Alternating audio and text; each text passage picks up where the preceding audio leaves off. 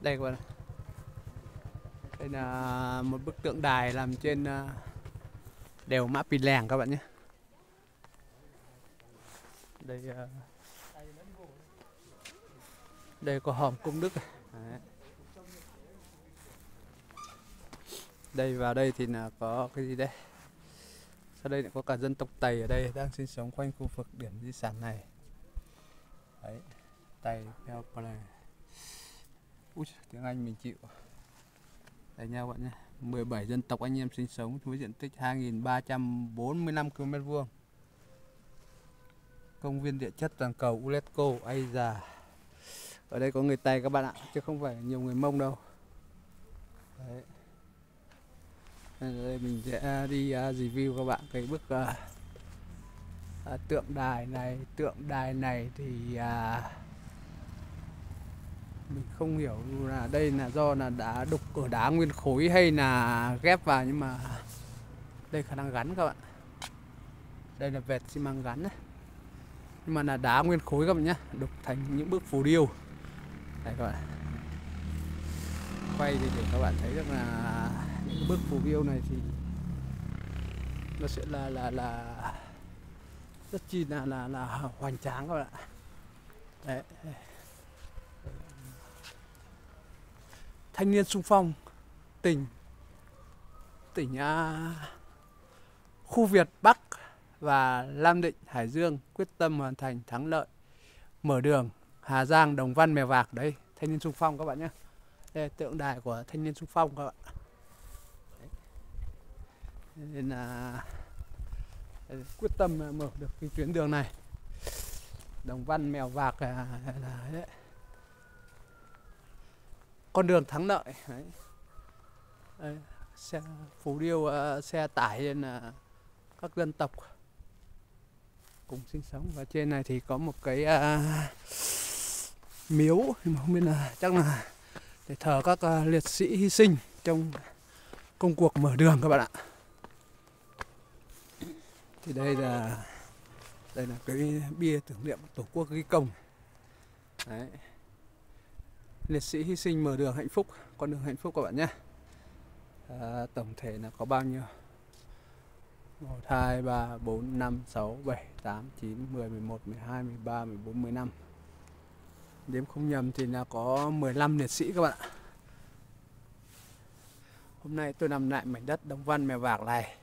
Các đồng chí nếu có về xứ lạng hãy nhớ tới tôi, Lương Quốc Tranh. Đây là chắc là những người đã hy sinh ở đây các bạn ạ. Còn đây thì là đá nguyên sơ các bạn nhé. Đấy. Lực lượng thanh niên xung phong của ta là đã mở ra để xây dựng nên cái quảng trường này thôi. Còn đâu là vẫn để nguyên trạng. Đây các bạn nhé. Đây là bên trong này là tên của các vị liệt sĩ đã làm lại ở đây trong công cuộc mở tuyến đường hạnh phúc này các bạn nhé. Con đường mang tên hạnh phúc nối liền huyện Đồng Văn và Mèo Vạc các bạn ạ, và đi các huyện khác của tỉnh Hà Giang. Nên là đây,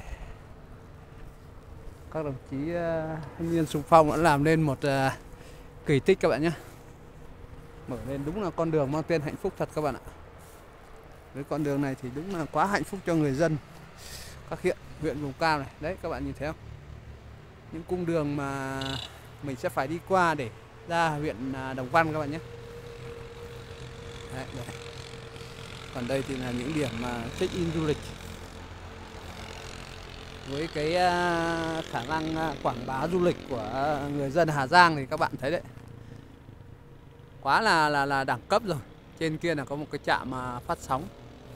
Thực tế ra nhìn này rất cao, nhưng mà để mà nói so với những ngọn núi khác các bạn ạ thì chưa là gì. Đây, các bạn thấy gì không? Quá cao luôn các bạn nhé.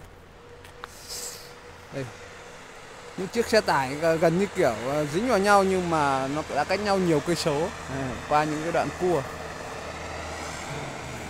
xe lên là rất là gầm rú các bạn ạ. Xe tải nặng lên đây nguy hiểm lắm. Đi đường thì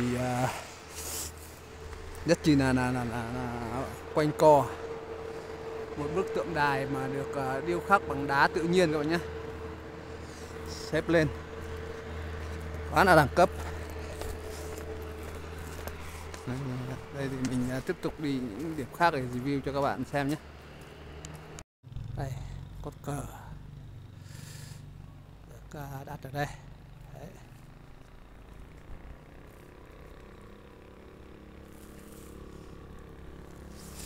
Đây thì các bạn thấy đây, có một cái biển cảnh báo tốc độ 50 đối với xe khách và xe tải, dốc dài nguy hiểm, đi số thấp các bạn nhé.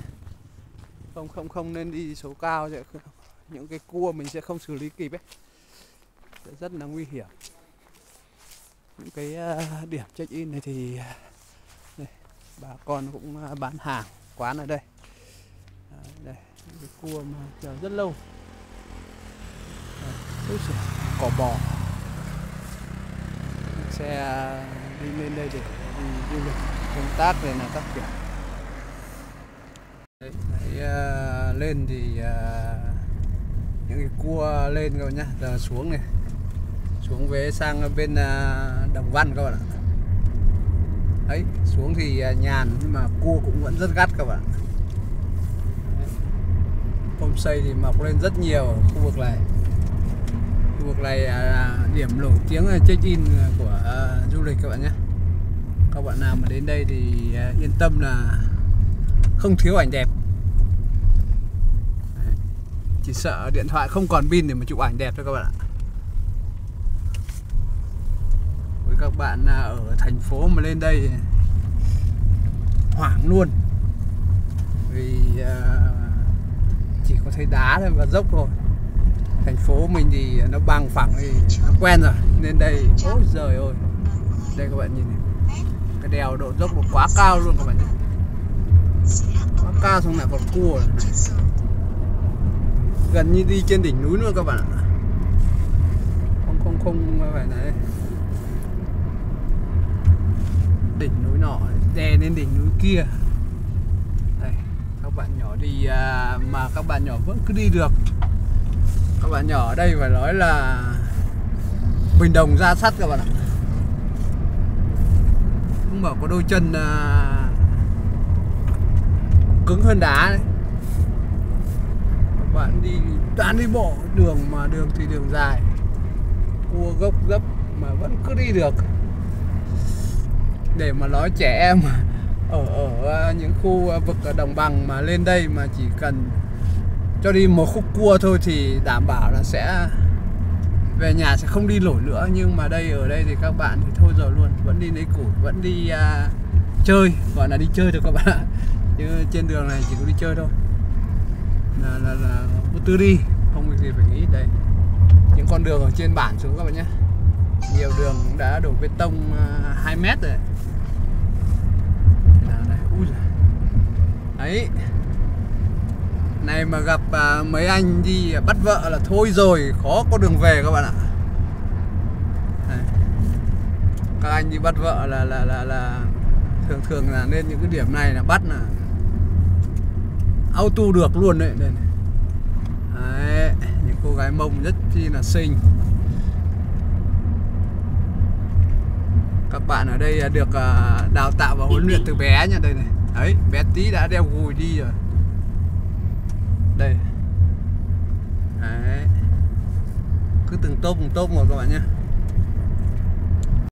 Út rồi cua. Có xe ngược. Có xe ngược xe xuôi. Đấy. Toàn xe chở khách du lịch thôi. Những cục cua mà để mà nói là không nhìn thấy cái gì.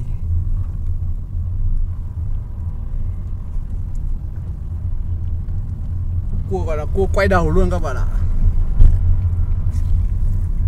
Đấy.